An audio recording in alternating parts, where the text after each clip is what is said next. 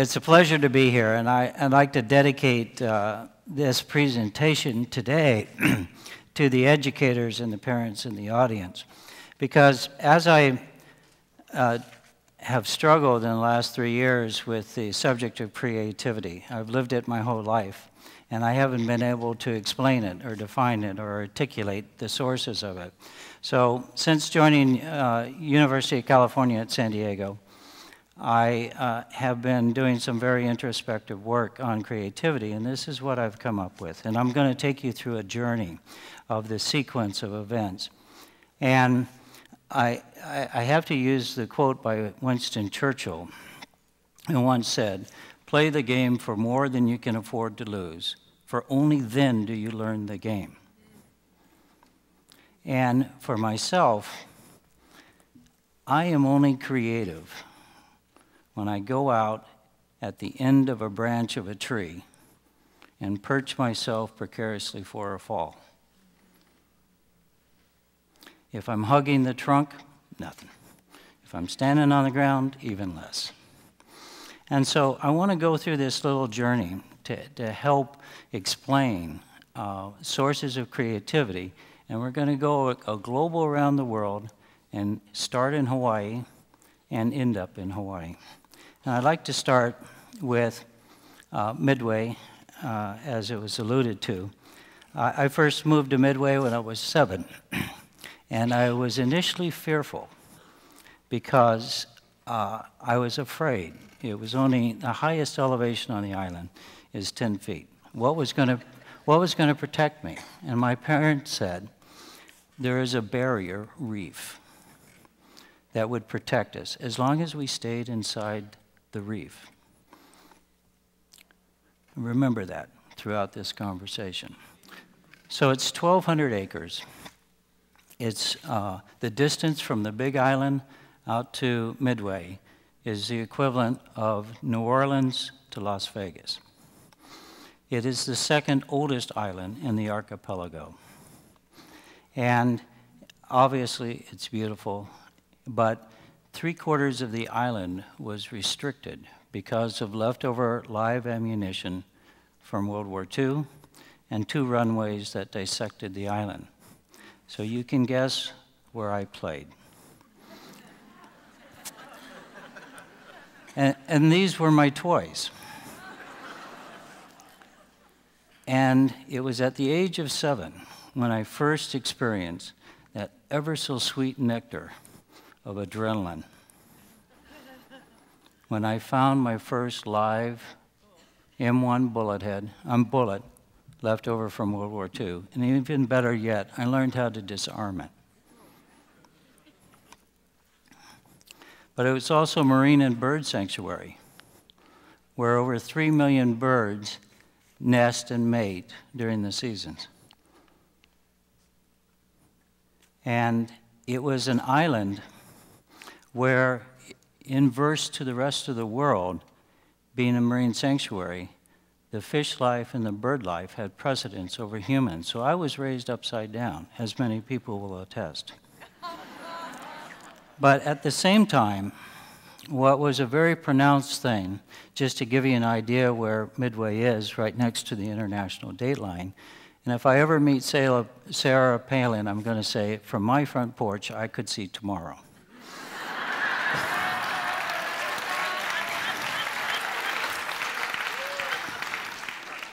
But on Midway, there developed my competitive spirit. And in that competitive spirit was the ability to be the first one on the beach in the morning to find a glass fish ball. A glass fish ball was recycled from sake bottles, hand blown. They would go in the fishing nets of the Japanese fleet. They would depart from Japan and then go through the Pacific Gyre and spin in the ocean for decades. But in order to land in Midway, they had to thread the eye of the needle after this long journey because they couldn't come in over the reef. But one day, after searching, I found one. And when you find a fishbowl on Midway, it's like winning the lottery. And people say it was a 1 in a billion chance. And that's what drove me every day. I woke up every morning thinking 1 in a billion was going to happen this morning. So later in life, when people would say, that's a 1 in a million chance, slam dunk. I'm serious. So Midway was very pronounced until my mother outdid me. She went out on a skiff one morning with my Calabash uncles, went out to the reef, and there sitting on the reef was the largest fishbowl that had ever been found on Midway, 48 inches in circumference. And that was blown in a single breath of air by the glass blower. And my anemic fishbowl is in my right hand, and my mom's fishbowl is in my left hand. But from that day on, there were no rules about not going out to the reef. I would hang out at the boat ramp like a poi dog hangs around a luau. And I not only wanted to go out to the reef, which was forbidden, I wanted to go beyond the reef. So that then led me to moving to to Oahu, and excuse me, and that's when I took up surfing. And surfing was a very important part of my life because it supplanted the adrenaline rushes I needed from disarming armament. And then my parents had this idea, and they said, well, you should go to Punahou for high school. And that was the real long shot. And so they prepped me for the exam and the interview. And then as I went into the interview with Tom Metcalf, I learned the most important thing in the interview than I learned in all of Punahou. Because he sat me down and he asked one question during my Punahou interview. What are you most passionate about? Surfing. My mom almost fainted. When I came out and I told her, she said, how did your interview go? I said, great. All we did was talk about surfing. But what I learned was, if you're passionate about what you believe in, or what really drives you, there will be a place that will welcome you, nurture you, and enhance you. And that's why I wear my Punahou colors today.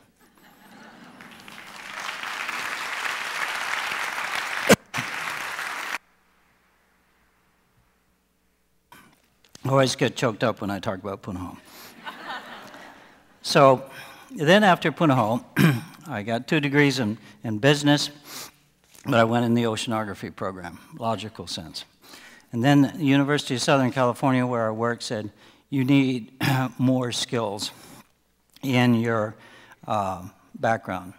So I decided to use the Punahou theory and apply it to the graduate school of MIT in engineering. They looked at my record. No physics since Punahou, where I got a D. No calculus since Punahou, where I got a C. Never took an engineering course in my life. They said, you're not qualified to get in. They told me if you did get in, you'd never graduate. And then they said, we'd like to have you just the same. Again, if you're passionate about what you believe in, there are places that will welcome you. From MIT, 5 years later, I developed the company that set 8 technical world records for the conversion of sunlight to electricity, of which the major one lasted for 24 years. And I won that job by bidding 4 times what the Department of Energy said they had in the budget. So I thought beyond the reef. I was unbridled. what I was passionate about, I strove to do. So now I find at University of Southern California in La Jolla, where the only occupational hazard is kissing the ground every day and getting chapped lips. But it is the most progressive campus in the world. We have the energy diet of about a 90,000 person community, and we self-generate 92% of our own power. And so we have been incubating technologies like you see here from Soitec, which now has 300 megawatts of sales for their product. That's equivalent of about 1/3 of a nuclear power plant. In addition to that, we also have over 1 megawatt of solar on our rooftops. For those of you who haven't been hang gliding over the campus lately, this is what it looks like. And then in addition to that, down at our Point Loma wastewater treatment plant, they are flaring methane, surplus methane into the atmosphere like a big lighter. And as a consequence, we decided to stop that flaring, entered into a partnership, and built a purification plant, injected it into the pipeline, and that methane now supplies 10% of our total campus demand by a fuel cell that does it through electrical chemical conversion rather than combustion.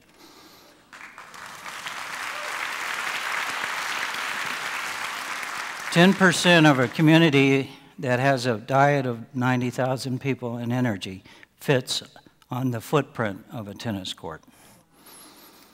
We're also into creating bioalgae, in which we will take algae, non-feedstocks, for food sources and turn it into diesel.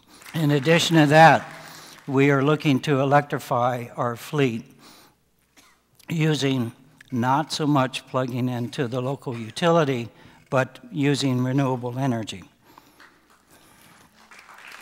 Because then and only then will you truly achieve zero type of tailpipe emissions, when your source of electricity is renewable rather than from your local utility.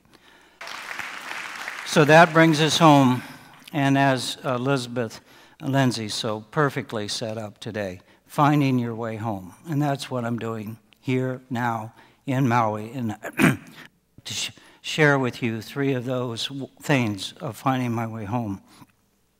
The first is with Maui College and the community of Maui, using the wind energy that is generated on the island. It's currently curtailed at night because there's not enough demand. How do you solve that? You create more demand. How do you create more demand? You bring electric vehicles to Maui. How do we bring that?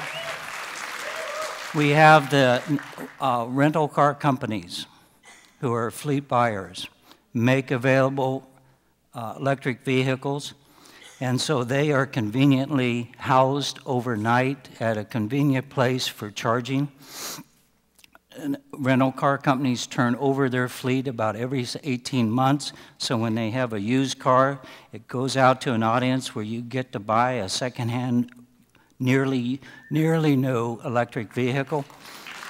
And then we get charging stations, and then the local public begins to see more places at golf courses, hotels, shopping centers, restaurants, etc., and the momentum is growing.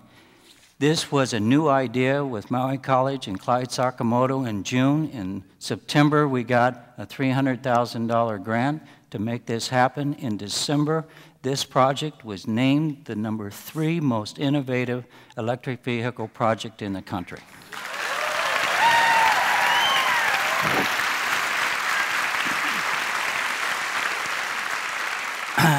I returned to Midway this past March, 4 days after the tsunami struck, and my house was not impacted. It has been put in the National Registry of Historical Sites. Some say because of the famous architect Albert Kahn that designed it. Some say it's because it survived my childhood.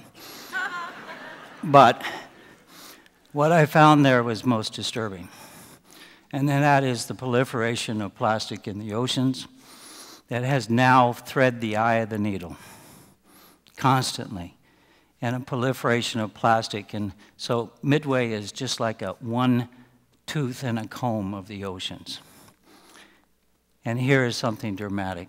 The carcass of a goonie bird, stomach filled with the ingestion of plastics over time. And this too is a major project that I shall be working on.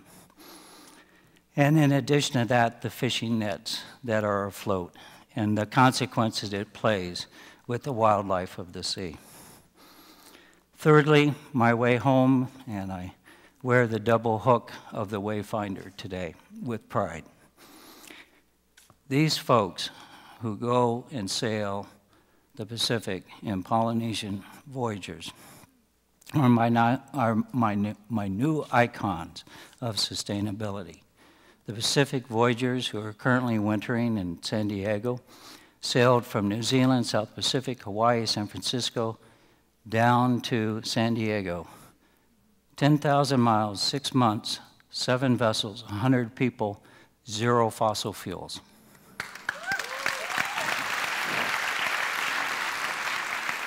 And it's a pleasure that, and I thank Kimokeo for all of his generosity and all that everybody on Maui here does with Pacific Voyagers. And this is a shot of them sailing through the bridge, sailing as a fleet underneath the Bay Bridge in San Francisco. And now, this will be my toughest part of the speech. I'd like to introduce you to Sonny Washom, who, at the age of 18, for Christmas vacation a year ago, returned to northern Uganda to help bring the end to the longest-running armed conflict of 22 years in all of Africa.